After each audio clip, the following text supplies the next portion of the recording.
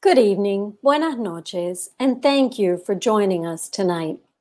On behalf of Mitchell Kaplan, Florida International University's Cuban Research Institute, Miami Book Fair, and everyone at Books and Books, I welcome you to a virtual evening with Dr. Victor Deupi to discuss his newest book, Emilio Sanchez in New York and Latin America, published by Routledge. The book considers Emilio Sanchez in the wider context of mid-century Cuban artists and reflects on his mobile observation of the American and Caribbean vernacular in seeming opposition with the mainstream avant-garde of the 1940s and 50s. The work includes a foreword by Dr. Koll and an introduction by Dr. Nathan J. Timpano, both of whom join Victor tonight to discuss the life and artistic endeavors of Emilio Sanchez. Victor Deupi is a lecturer at the University of Miami School of Architecture. His research focuses on the art and architecture of the early modern Ibero-American world and mid-20th century Cuba.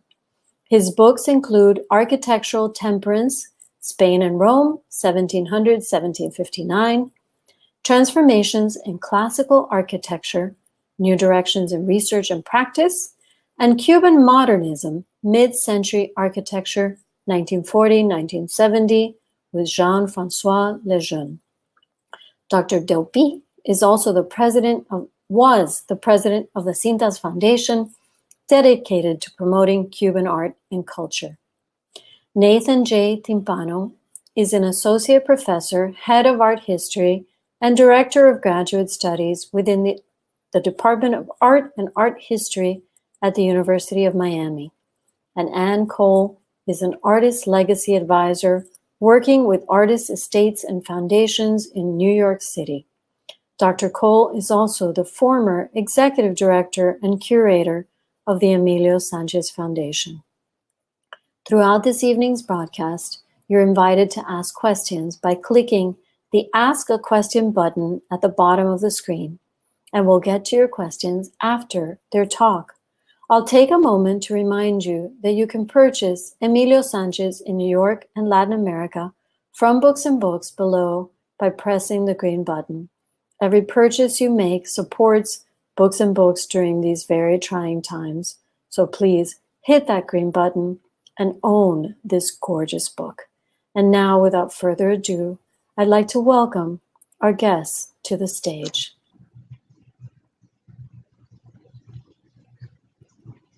Hi, Victor.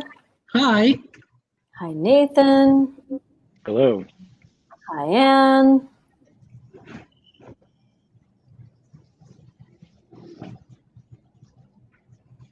Come on, Anne. Well, good evening, everybody. We're all very excited to be here. And I think we're going to start this evening with Victor giving us a short introduction to some of the experiences he had that helped him produce this beautiful publication. So, Victor, do you want to take it off? Sure. We can't see you, Anne, or I can't see you. So I don't know if that's a... Can you see me now? I can see her on my end. And I can see her on mine. Okay. Excuse me. Technical glitch here. Let me get the PowerPoint up and running. Okay, there it is. So I need to share it.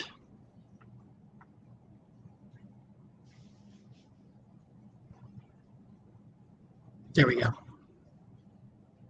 Okay. Is that good? Can everyone see that? I assume? Yes. Yes. Wonderful. Yes.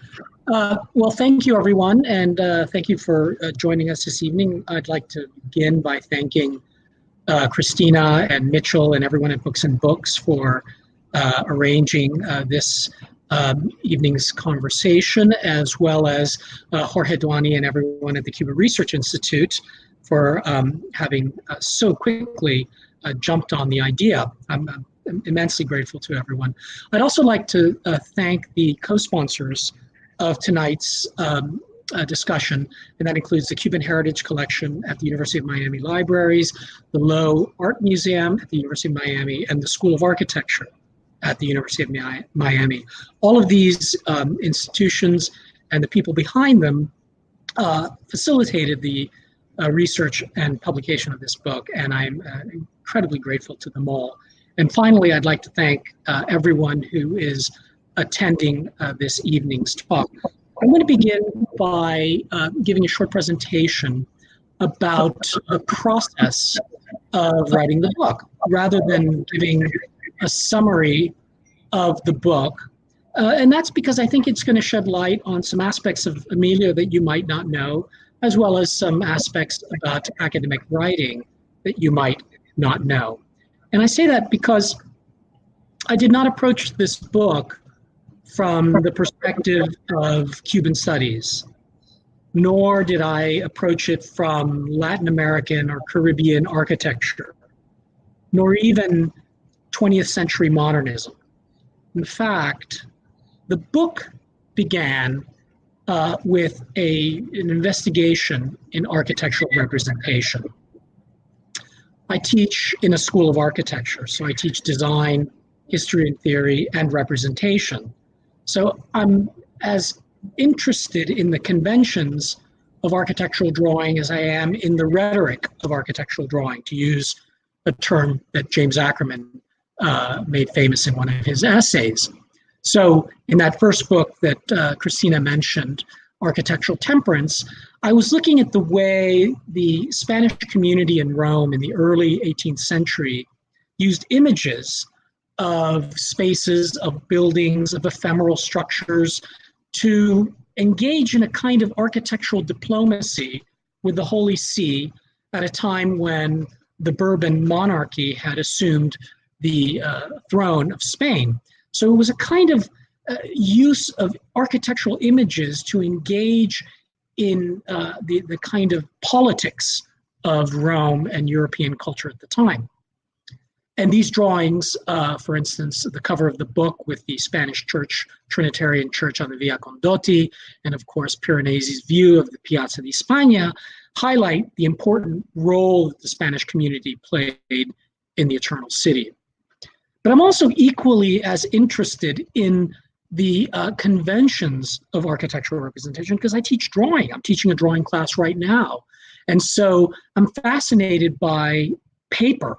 I'm fascinated by graphite, watercolors, brushes, the whole repertoire of materials associated with the production of architectural drawings.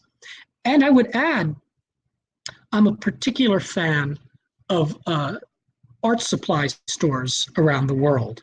The great stores like Sennelier in Paris, opposite the Louvre, Zecchi in Rome, in Florence, just beneath the Duomo, Poggi in Rome, the late New York Central, which no longer exists. These are places that play a profound role in the cultural life of places, and they are a beacon to artists around there. So everything associated with architectural representation is of interest to me.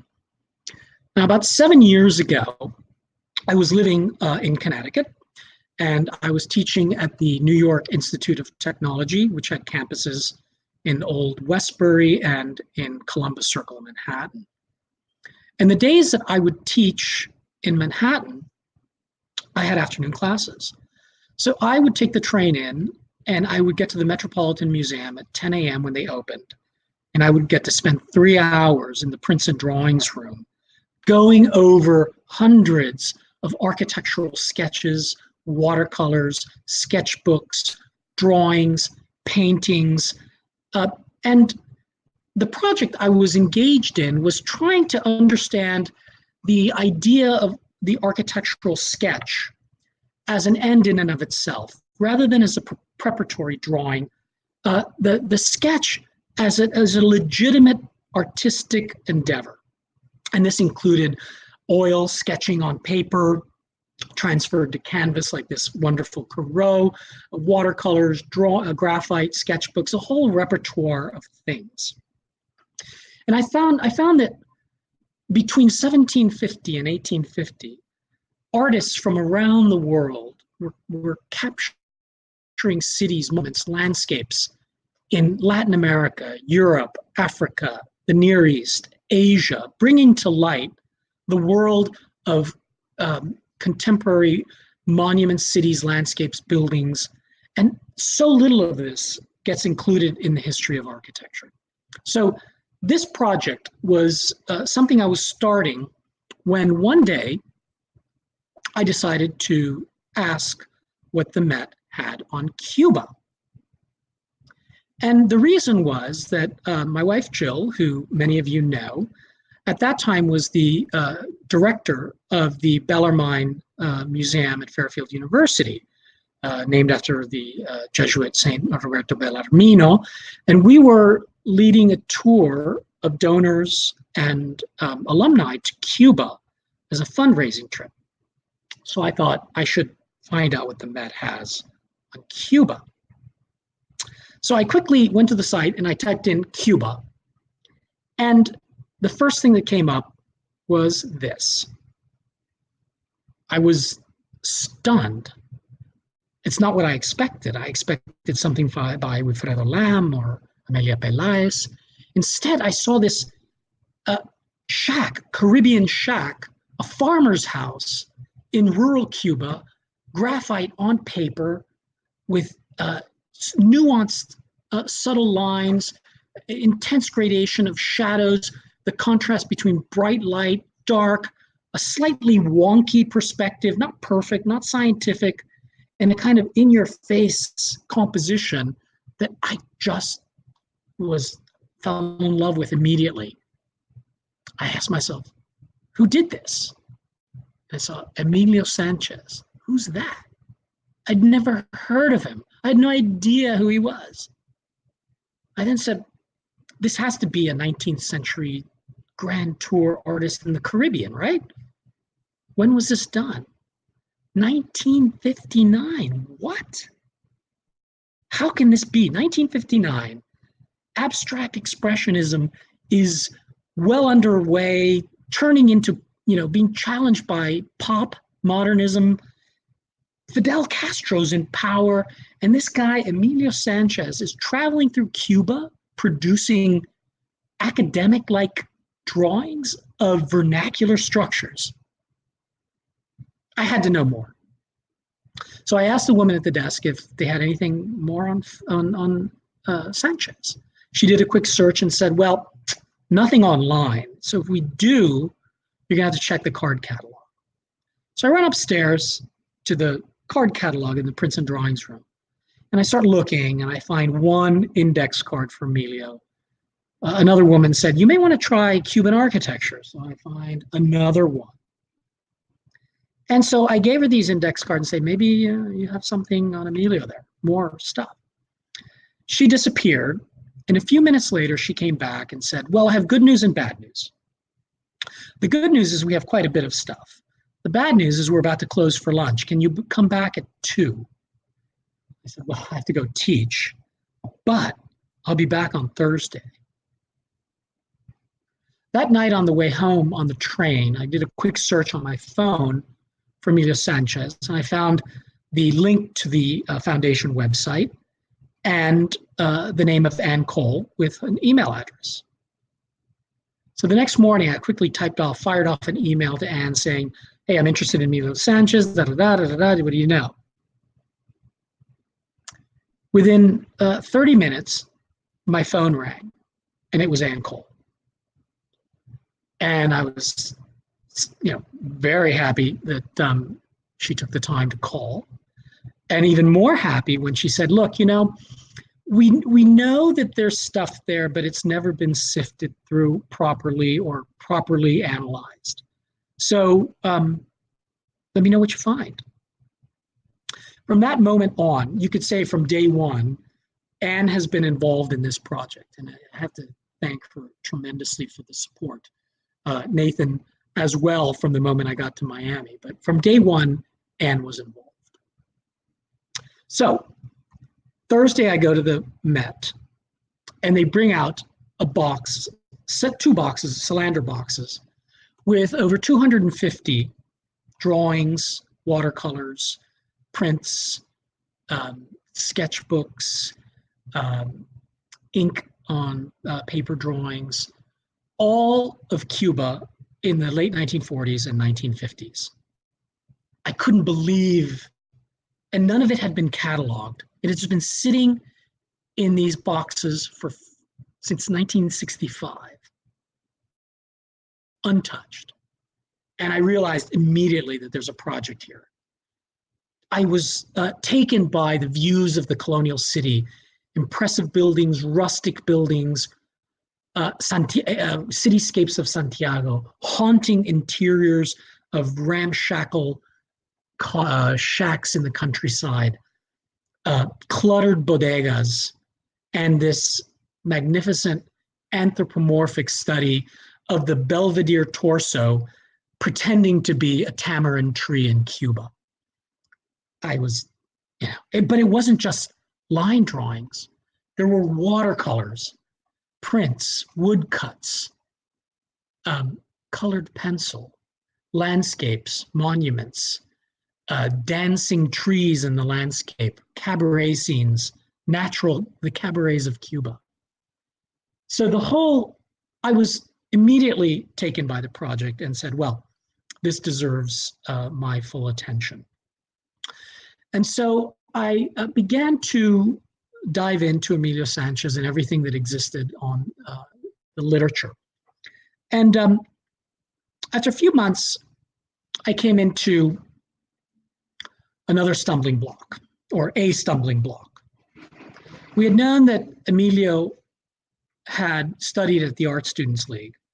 It had been noted in catalogs, it had been noted in reviews, but we didn't have any evidence of it. Anne told me that she tried and she got nowhere. So I reached out to the archivist at the Art Students League, thinking that if I called her, I might get somewhere further. And she told me, look, we've been down this road before. There really is nothing. We don't even have a membership card.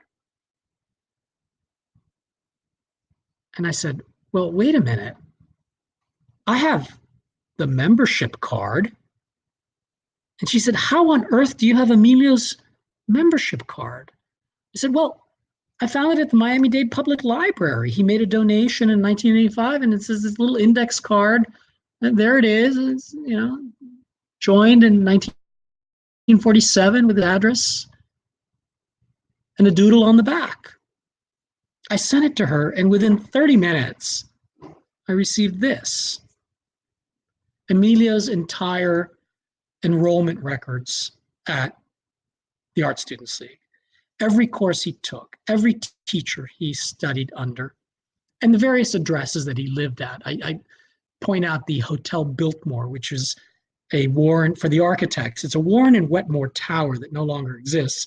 It was built as part of the Grand Central Terminal complex with a train line that went directly under the hotel, and you could access the hotel lobby from the train line.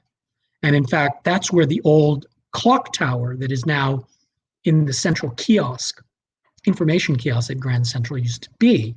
So the old saying, meet me at the clock tower, was actually about the Hotel Biltmore rather than the current Grand Central. Anyway, it's a side note. But so you can imagine Emilio wanting to, the Biltmore in Havana, the Biltmore in San Juan, the Biltmore in Miami. He stayed at the Biltmore in Cuba. And he took courses with a number of terribly important people. Howard Trafton was his first professor, Robert Beverly Hale, Robert Ward Johnson, Frank Vincent Dumont, the great teacher of Pogolotti and Amelia Pelaez, and of course Yasuo Koniyoshi, one of the great, most popular teachers there. And so this allowed me, in conjunction with the Archives of American Art at the Smithsonian, to start to put together the influences of his early life. And we can see, Howard Trafton, his first teacher, taught a course on layout, design, graphic design, not figure drawing or composition, but textiles. He's famous for the Trafton script, and you can see these doodles on the upper left of designs that Emilio was engaging in for, to produce, fabric. We see also his first published figure drawing from the League Quarterly of 46 in an essay by his teacher, Robert Ward Johnson, on how we draw. He always said he studied with Reginald Marsh, and although it's not recorded in the enrollment, there's no reason that he could not have sat in on courses. And these two lower images, the muscle man and the sad clown, are very much in the vein of Reginald Marsh's sort of burlesque and muscle men beach scenes that he was producing in New York and Coney Island, and very much part of that social realist world that would have influenced him. And we see a number of early drawings of cityscapes, tugboats wrestling for position in the bay. He traveled throughout New England, and he continued to engage in portraiture, society ladies, a kind of broad-ranging realism that was never academically factual, and yet very loose and kind of empirically arrived at. An academic training that was really rooted in the vernacular rather than the major souvenir views.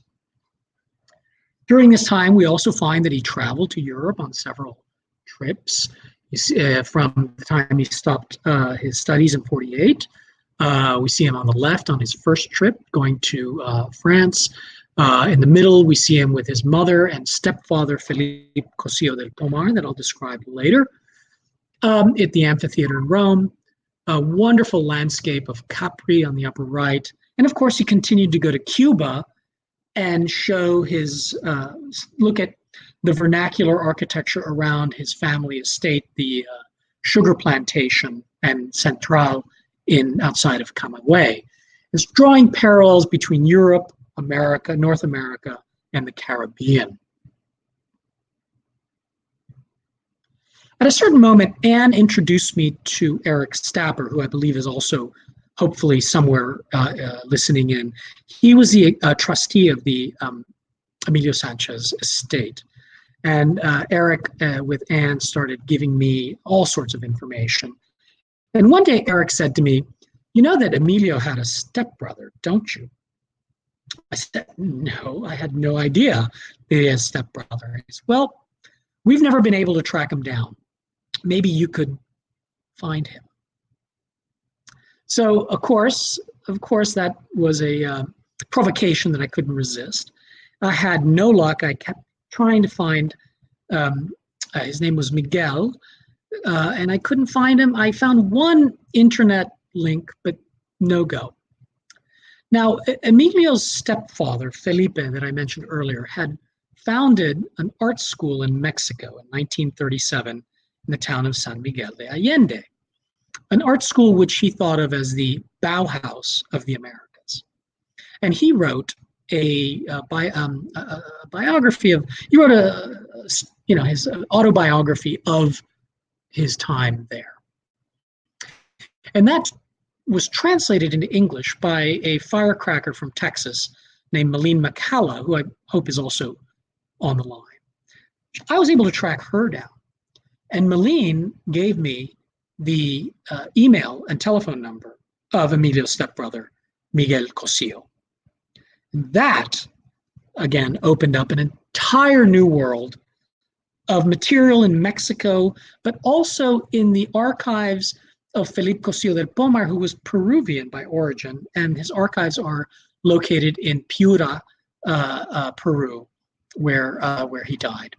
And so between Peru and San Miguel de Allende, I was able to find an extraordinary amount of material on this cutting-edge art school that included artists from Mexico, Rufino Tamayo, Carlos Mérida, North American artists, Sterling Dickinson, and European artists like Jela Schmidt Archipenko, who was the wife of Alexander Archipenko, who taught sculpture there. A fascinating group of people who, between 1937 and 1951, when Emilio was regularly visiting San Miguel and staying, engaging with and exhibiting with the art community there, there was an enormous amount of information. We found images of him at a costume party.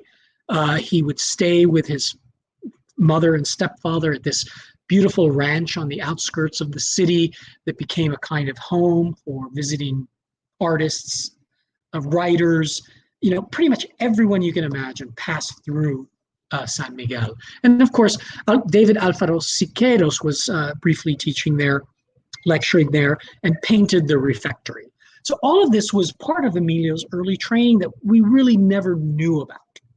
And while he was there, he was not only trying to capture the colonial era architecture of San Miguel, comparing it with the pillar of North American Cuba, but is where he started to look at the indigenous American people and folk customs of the San Miguelense people.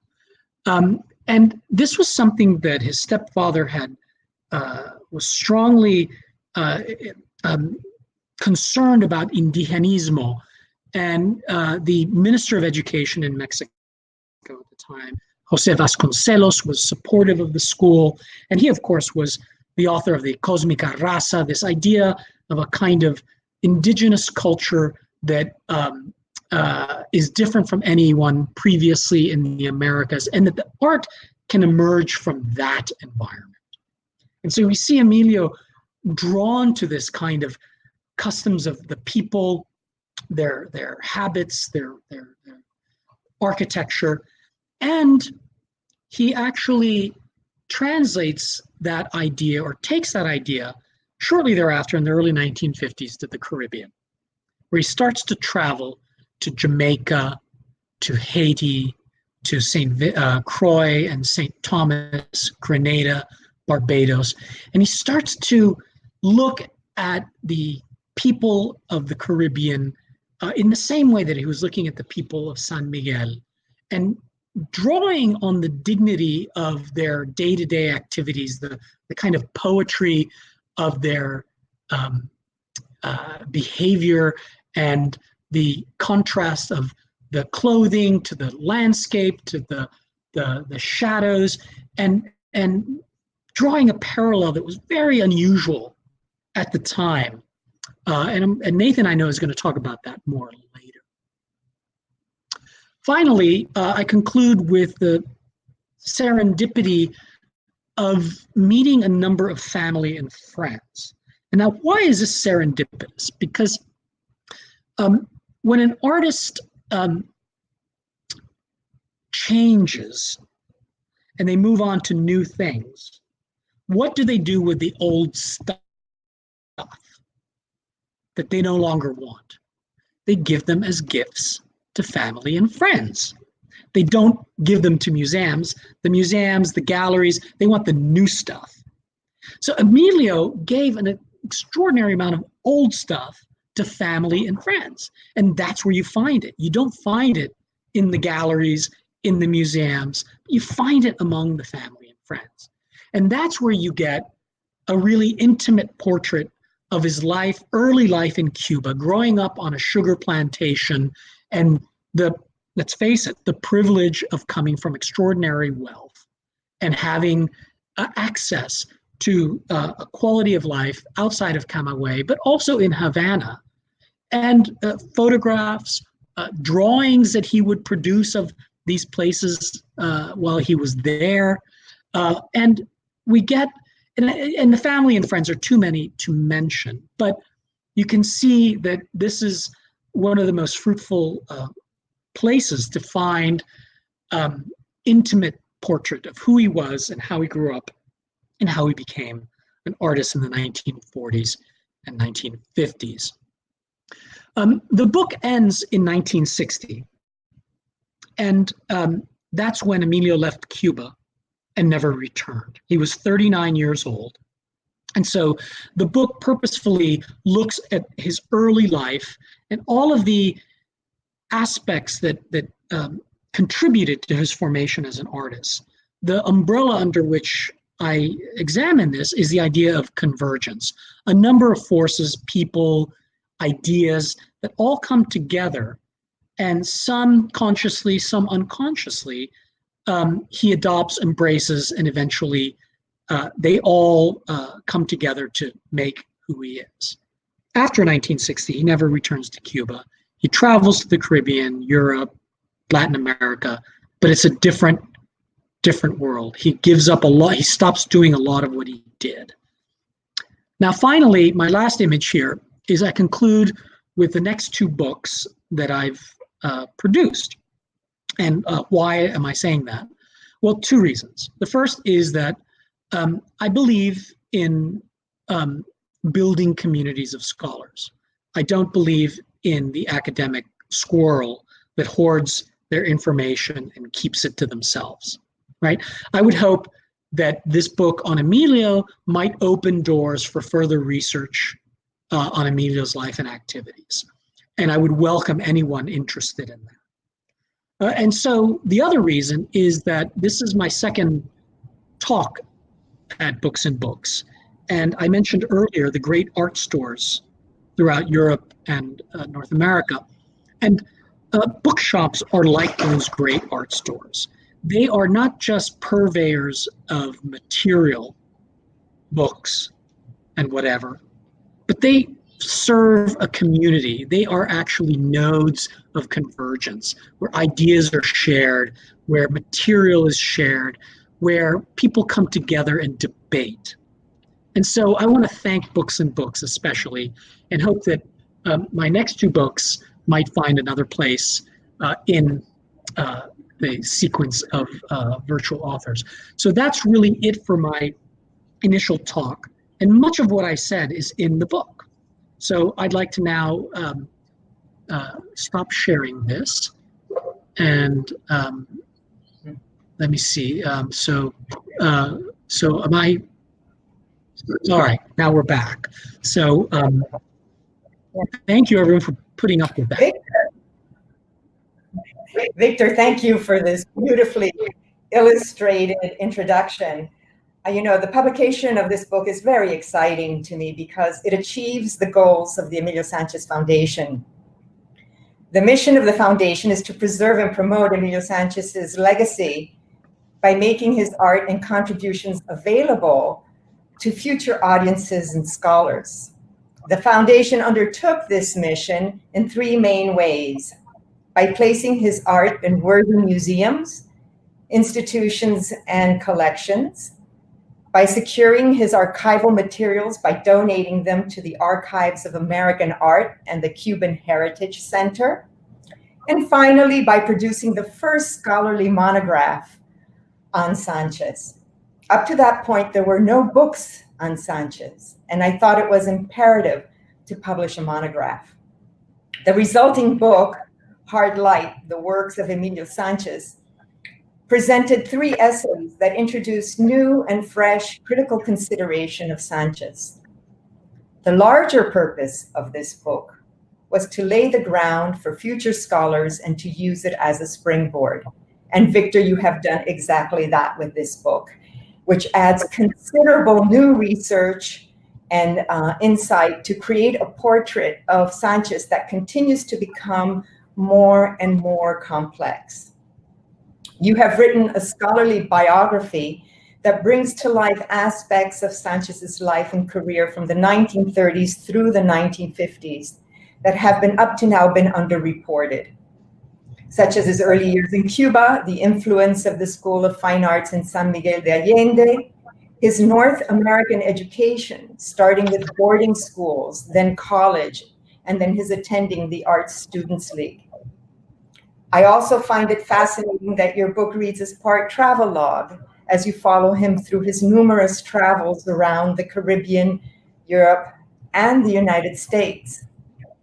With an abundance of detail and historical excavation, this project is clearly a labor of love. And what I like about this book, as you just mentioned a little bit earlier, is that it ends in the 1950s, you said 1960, and it encapsulates the years he had a connection with Cuba. It holds the seeds to his formative years, which stayed with him as he matured as an artist. And so, Victor, to begin a discussion among us, could you talk to us a little bit about how he was received in Cuba as an artist. Did he have exhibitions in Havana? What was his critical reception? Just a little flavor of him as an artist in Havana. Sure. So Emilio grew up in the countryside of Camagüey, but a lot of family had properties in Havana. And his grandmother moved to Havana, and his father had a place there, and eventually his mother and stepfather had a place there, and numerous cousins. So he was always traveling throughout Cuba. And he would go to places like Cienfuegos and Trinidad, and on his ways from Havana to Camagüey, he would stop at Matanzas. So he was always on the road and always touring. Early in his career, his exhibitions were largely in New York, in Mexico, Paris, elsewhere in North America. And he did not exhibit until 1956 in Havana.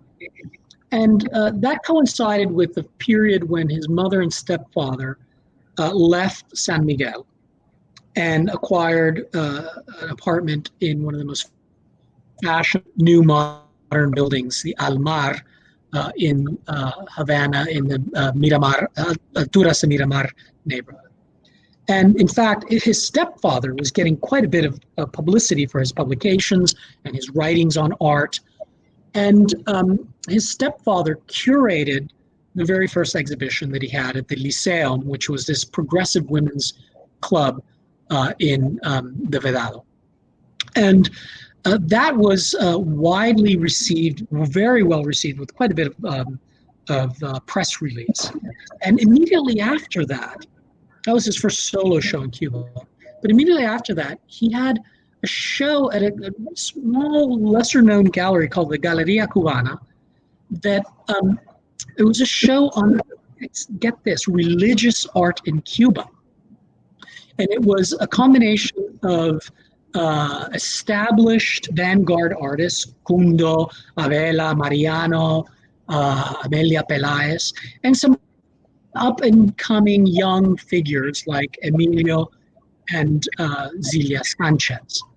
And one of the big debates at this exhibition was whether realist or abstract art, really, could convey effectively aspects of the ineffable, of the unknown, of the mystical. And Emilio emerged out of this exhibition, curiously, as a kind of new, young talent who was able to, in fact, Graziella Pogolotti, the daughter of the artist and an emerging art critic, described him as a kind of Baroque modernist.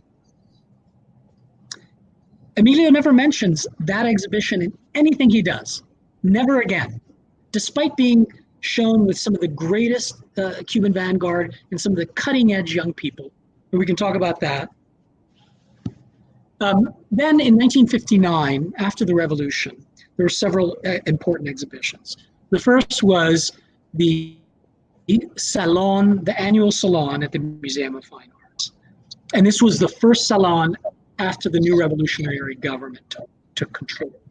Emilio submitted works in the prints section, not the drawings or paintings or sculpture.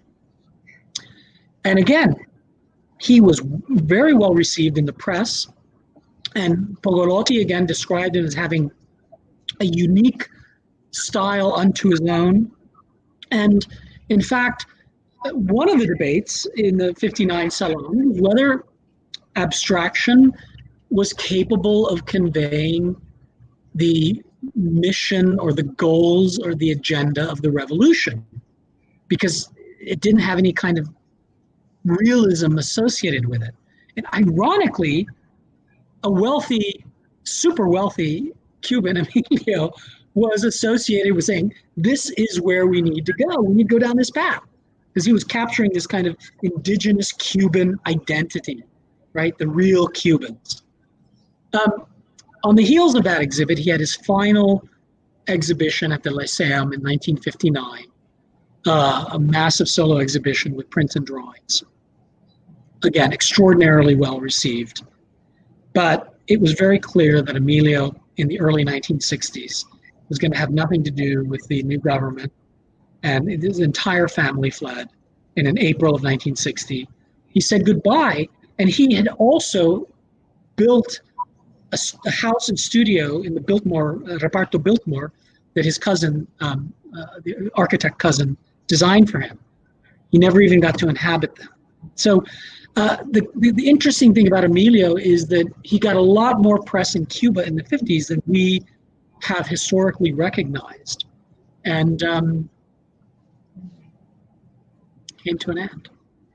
Well, yes. Well, that's extremely interesting to see this young man who's, taking off in his career and wanting to set a home in Cuba, and then is just cut short after his first large exhibition there.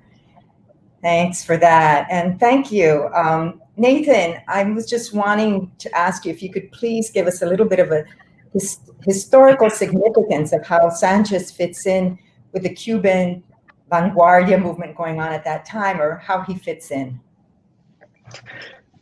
I think to answer that question, I might build upon something that Victor just said, which is, and that you very eloquently summarized, that here is this artist who's on the verge of being discovered, and then things completely change. And in many ways, that is the story or the legacy of so many vanguardia artists or European vanguard artists who are on the verge of sort of being discovered or greatness. I'm thinking obviously of Vincent van Gogh, an artist who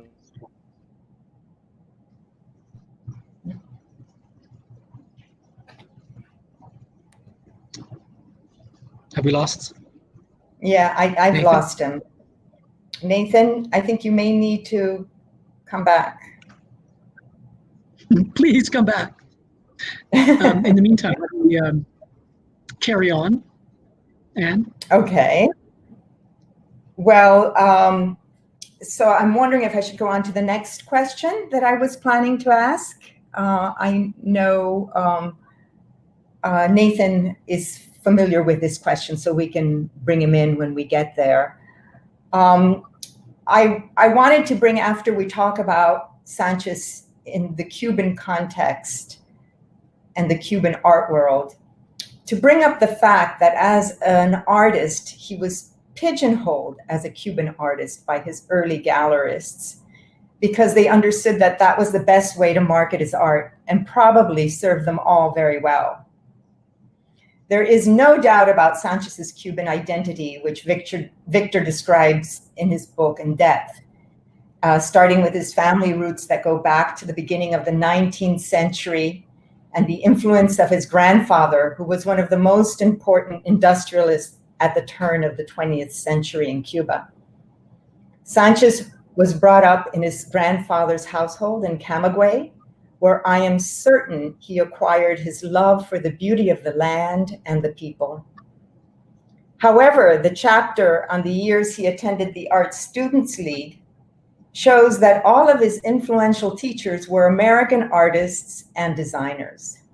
And as many of you know, the Art Students League is located in New York City, Sanchez's city of choice, where he decided to live for the rest of his life, and where he developed as an artist for the following 14 decades, and was influenced by the movements of the time, such as pop art and minimalism. There is no doubt that his aesthetic was rooted most strongly in American modernism. But before we move on and talk about him as an American artist, I would like to continue the discussion with Nathan of him as a Cuban artist within the Latin American art world. Nathan, are you there? No. oh well, Let's see. comes and goes. Yeah. So I mean, I would say a few things. I mean, I think he was trained in New York, and he was trained, and his stepfather was an avid fan of people like Reginald Marsh and Thomas Hart Benton, and his stepfather was an avid proponent of social realism. Okay, we got Nathan back. You good? Sorry about that. All right. Modern life. Oy vey. So I heard that you were talking more about the Artist Students League. Is that right? Well, I was just starting to go into his American carry on. side, but I would like to reel back because we did not really discuss him within the Cuban and Latin American art world and how he fit in at that time. And then, and then we can move on to the American, which I know you will have something to say there as well. Perfect. Yeah, so as I was saying, I think I was patting Victor on the back there and saying that he is providing these narratives and these histories, these unknown names in Cuban vanguardia that are so important. And yet when we do actually begin to look at Emilio Sanchez's vernacular work, and particularly, and I would argue probably some of his most important works would be those depictions of Black Caribbean individuals. When we begin to look at his celebration rather than his stereotype of Black individuals, that's then where that interest in positivist indigenism is going to, I think, really inform this larger narrative of Cuban vanguardia, or actually fill in some of the missing links of the narratives that, again, have not been written. And again, I don't want to presume that as a white privileged Cuban man that he understood what it meant to be a Black Caribbean individual. And yet when we think about the US murals of Thomas Hart Benton and Marsh, there is a racial stereotyping, almost a gross racial stereotyping at times, of the Black body. And we simply just do not see that in Emilio Sanchez's work. And so I think it's those unwritten narratives of race, particularly at this particular moment in the 21st century, that can begin to really help us go back and readdress issues of race and class in the Cuban vanguardia movements. Interesting.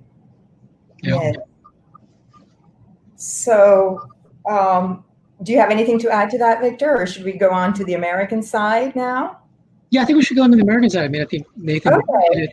So so Nathan, there is no doubt that. Wait, I would add one thing. Sorry, in an interview with the Bronx Museum, he specifically talked about giving those scenes a certain dignity. I mean, he was not poking fun. He was not making caricatures, but he was trying to find the dignity in that vernacular. And he said very, very clearly. Mm-hmm. Okay. So going to his American influences, which are covered well here with the Art Students League, Emilio, towards the end of his life, was seeking to get more recognition within the American public.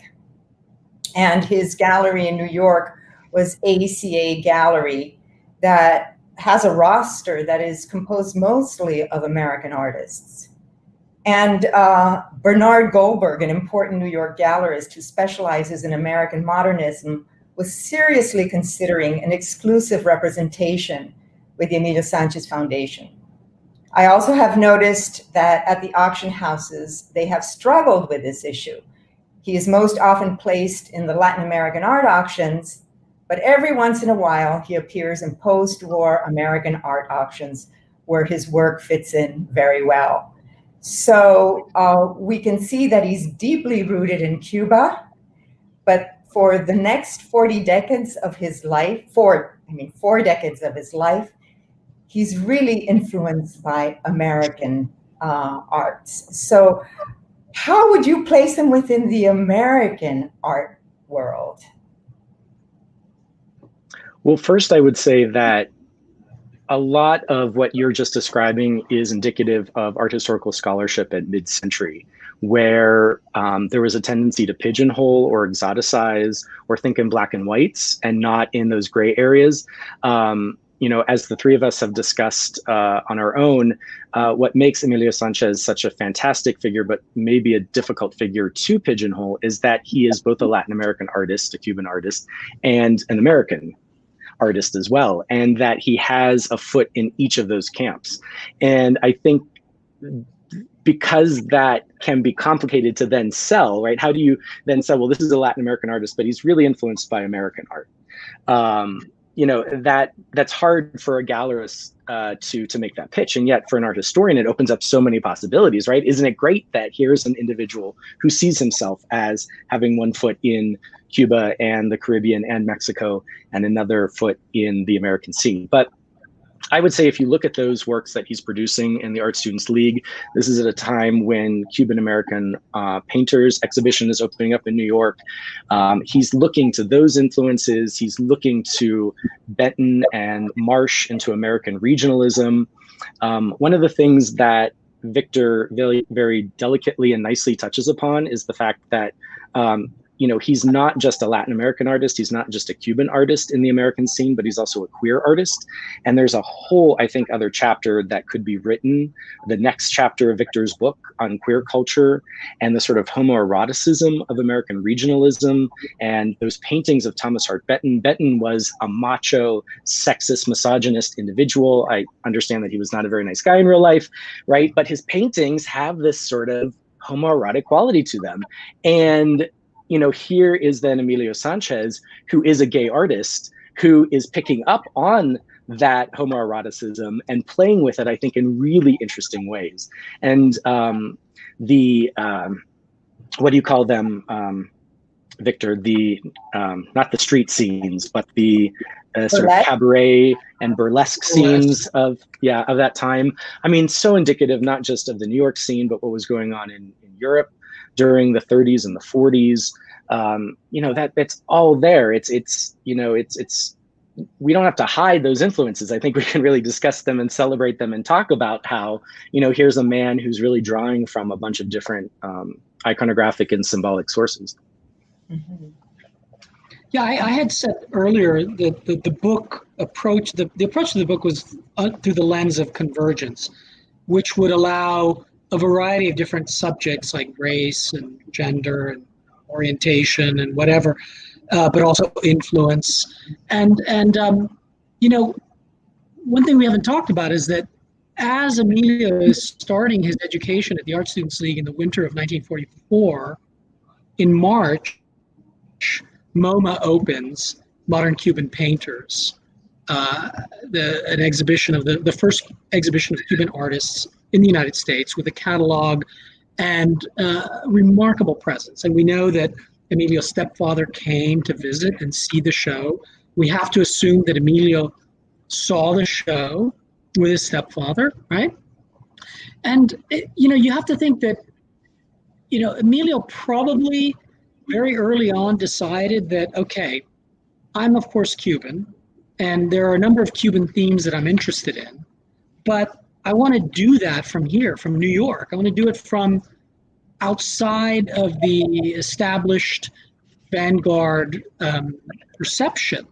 And that's what Emilio does, is he brings to Cuban art a distinctly personal, if not North American perspective that I think we could probably understand better with further research, to be quite honest. Yes. Yeah. And at the end of the day, we're all Americans, right? North American, Central American, and South American. And so there is this, again, perhaps arbitrary distinction being drawn between these boxes. Well, Nathan, this is what makes me so exciting, because it's really contemporary scholarship and contemporary thinking that has the open mind to be able to look at the complexity of Emilio Sanchez that in the 60s or even before they were not able to. Yeah. And that wasn't even considered. It was just this very pigeonholed worldview, and he stuck to it till the end with this attempt to maybe break into the American market if he could. But as we all know, it's a much larger market, and it takes a long time to enter a market. But maybe today, and as you are mentioning, in museums, they're now no longer saying where artists come from, because sometimes it's so complex they don't even want to go there, and it gets people confused. And also the auction houses are thinking of taking away Latin American art and American and just adding in modern and different time periods. So I think we're moving towards an era that is more inclusive. Obviously we are. And it's very exciting. And I also think maybe we can talk a little bit more of this, the heightened awareness that we have today with race and gender diversity. And something that you had mentioned to me in our previous talk, Nathan, was that Emilio reminded you of Toulouse-Lautrec. And I thought that was just such a wonderful comparison, because it's like an outsider, somebody who's a little different, and how he can look at the world with a kind of humanity. And I think that this is really the way to look at Emilio Sanchez. I mean, he's always compared to, Edward Hopper, and, Hopper's view of America and the humanity was so desolate and depressed and isolationist. And that's not at all what Emilio Sanchez is about. And I think we have to look at his empty houses in a new way now and see really what that emptiness means. And there's some people who are already talking about the inside and the outside coming together. And these beautiful insights that are coming from younger scholarship that is able to see the depth that is in this work. Yeah. Yes, absolutely. The theme of interiority versus exteriority. I had forgotten that I mentioned Toulouse-Lautrec, but here are two men that come from the bourgeoisie, right? But are more interested in a class that's not theirs, as a way to actually sort of escape into that other class or that other identity. So yeah, I can only reiterate the fact that this is rich material, and the hope obviously is that more scholars in the contemporary scene employ different methodologies to really dive into Sanchez's artistic agenda here. Yes. I would add, Anne, that two things. I would even go further than Toulouse-Lautrec. I was saying at the beginning of my talk, he reminded me of late 18th and early 19th century grand tour artists who were going around the world sketching and drawing what they saw. And I think that's a fascinating idea, of the idea of a kind of a 20th century grand tour, or a 20th century travel artist. Nathan mentioned it in his introduction, a 20th century flaneur. I think that there's really room for study on that. The other thing about the haunting interiors I would point out is that they're desolate and empty, and yet he draws meticulously every single wooden board and thatch. I mean, it's not empty at all. It's the most cluttered drawing you can ever imagine. It's cluttered emptiness. I mean, emptiness with more stuff than you could ever imagine. And I think that is a really extraordinary gift that he's given us, that he can, what one teacher of mine used to call expressive blankness. It's really extraordinary. I think that applies very nicely to the works from the 40s and the 50s, but later in the 60s and the 70s, when he's influenced by pop and minimalism, they really become empty. And so it's also interesting to see how he evolves that way. And maybe there could be insights as you discuss queerness in these different time periods and how it can come through in different ways. And we've been here for an hour, and so I think it might be a nice time to speak about quickly what the future of Emilio Sanchez's legacy is. And I know, Victor, you have something under your sleeve about this. Yes, I mentioned earlier that I don't want to be an academic squirrel, and I don't want to be seen as the Emilio Sanchez scholar. I want other people to do that. But next summer is the 100th anniversary of the birth of Emilio, June 2021.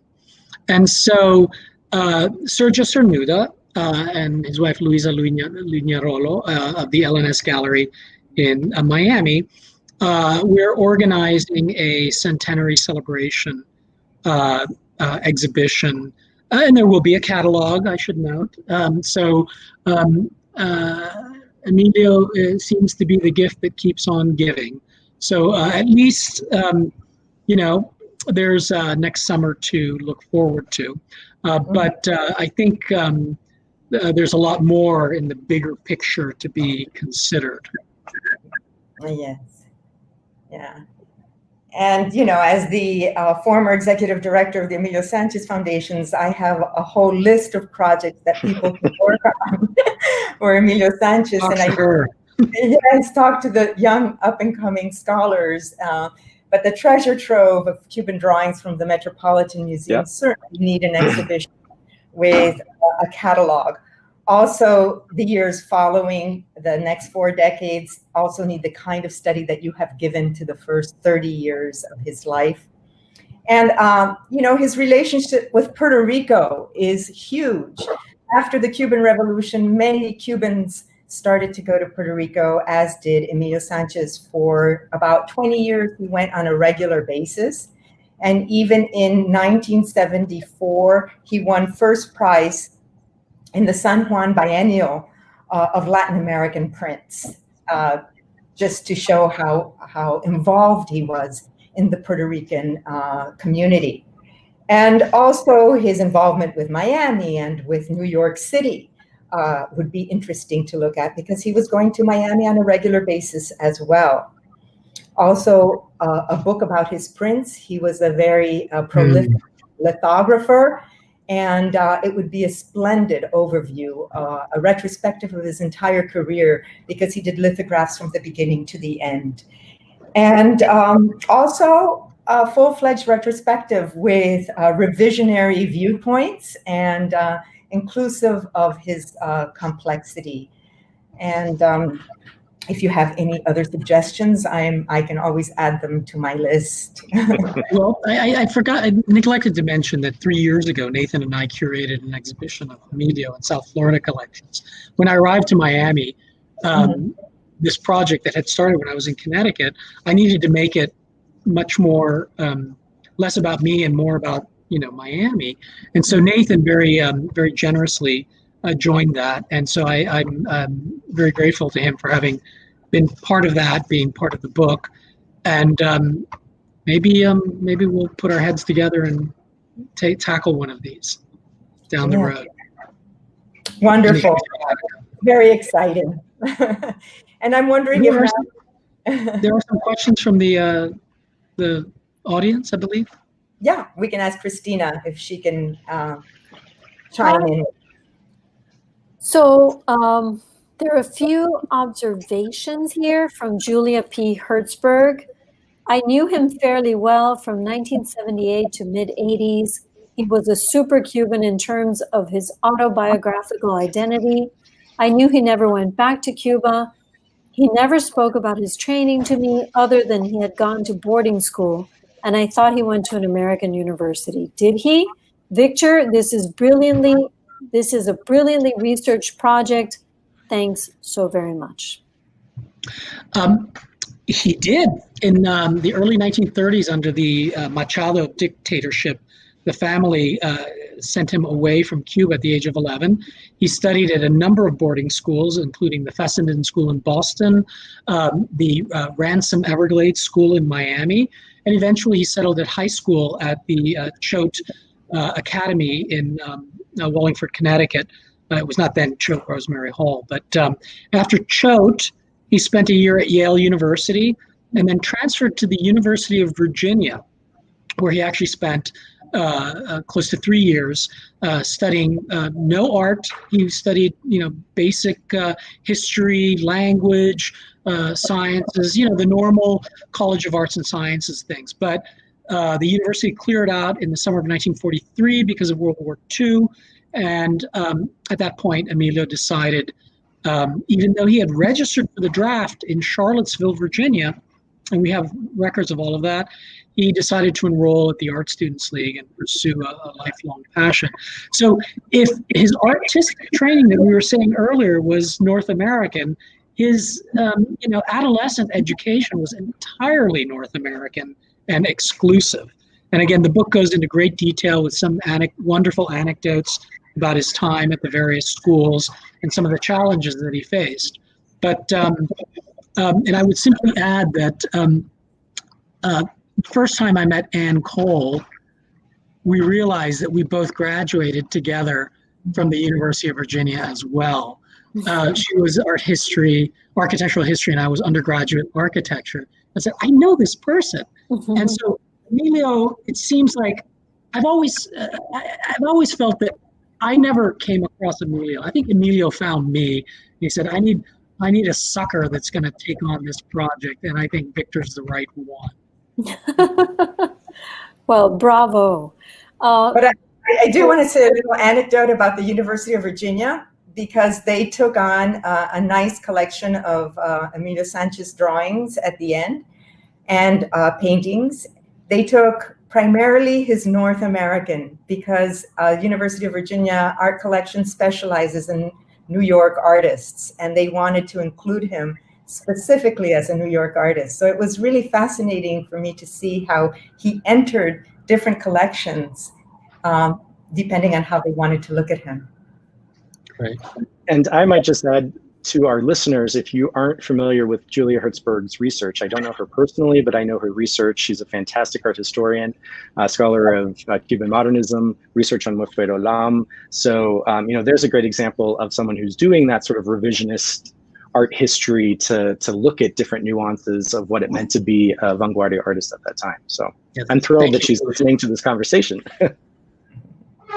We have time for one more question from Mary Murray. Did Sanchez know Leon Polk Smith in New York? I have no knowledge of that. I've never come across that. No. And then an observation, most of Emilio Sanchez's artworks at the Met were collected by William S. Lieberman, former chairman of the 20th Century Art Department of MoMA, who was a good friend of Emilio. This is Balmaya. Actually, at the time, Lieberman was still at MoMA. Lieberman came to the Met a bit later. And at the time of Emilio, the curator, the name just escapes me, it'll come to me, Arthur Houghton was the CEO, and the chief curator, and help me here, his name, it escapes me, but it was before Lieberman. Emilio worked very hard, was very close with Bill Lieberman, and the Lieberman papers at MoMA there are a number of correspondence between them. Emilio was, one of the things that he did is he created the Felipe Cosío del Pomar Fund at MoMA while Bill Lieberman was there. And of course, Bill and Emilio traveled to San Juan quite a bit in the 1960s. And Bill also, there's some wonderful letters in the late 50s, early 60s correspondence between them. But Bill was at MoMA at that time. Well, I would like to thank all of you for being with us tonight with Books and Books. You are remarkable. Thank you so much. Please remember to our viewers out there that you can order this book at Books and Books. Please do. Thank you for joining us. Let's keep the conversation going, and hopefully we will see each other in real life very soon. It was a tremendous pleasure, and I thank Florida International University, the Cuban Research Institute, Jorge Duani, who is out there watching, Aime Correa. Muchísimas gracias. Y nos veremos pronto, I hope. Thank you, and good evening. Thank you.